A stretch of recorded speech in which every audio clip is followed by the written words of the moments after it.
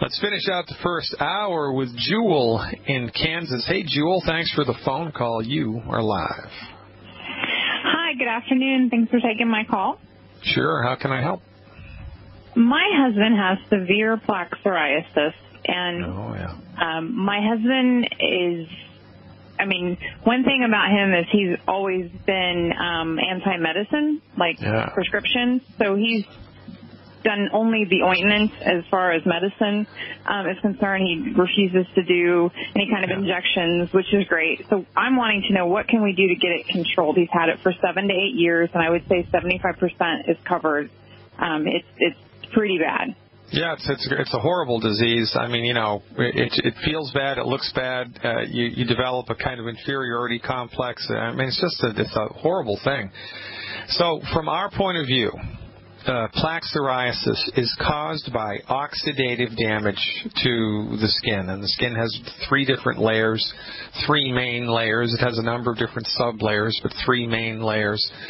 And it's oxidative damage to all 3 layers of the skin, actually. Oxidative damage is caused by food and or substances in the world which are rich in a nasty substance called free radicals. Free radicals. The most common source of a free radical is an oxygen atom that has lost an electron. An oxygen atom that has lost an electron.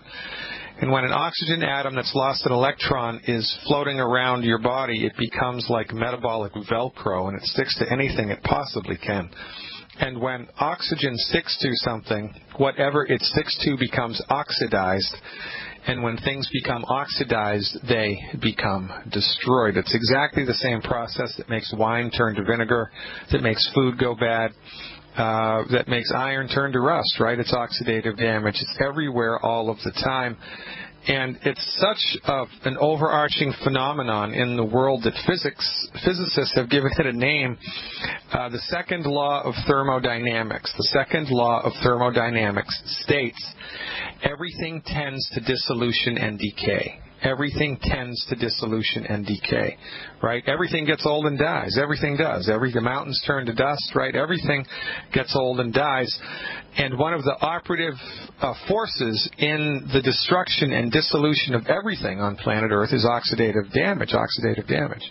So your husband's body has the lion's share of oxidative stress, oxidative damage. And usually in the human body, the main vector of free radical infiltration into the body is oil and fried food.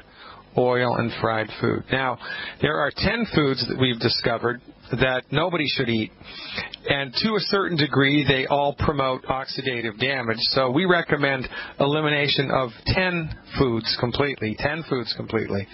And if he does that, he'll go a long way towards reducing the amount of free radicals that go into the body every day. Number 1, that's very important. Number 2, he has to strengthen his body's fire department, because the fire department of the body is what's responsible for putting out the fires of inflammation. And everybody's body has a weakness. Some people it's their heart. Some people it's their left knee. Some people it's their right kidney. Some people it's their skin. Some people it's their lungs. Everybody's body has a built-in weakness, which is in fact inherited. That's real genetics. You have an inherited weakness in your body. Apparently your husband's inherited weakness is his skin. And so oxidative damage shows up in his skin more than it does for somebody else. So to strengthen the fire department of his body, the recommendation is easy. It's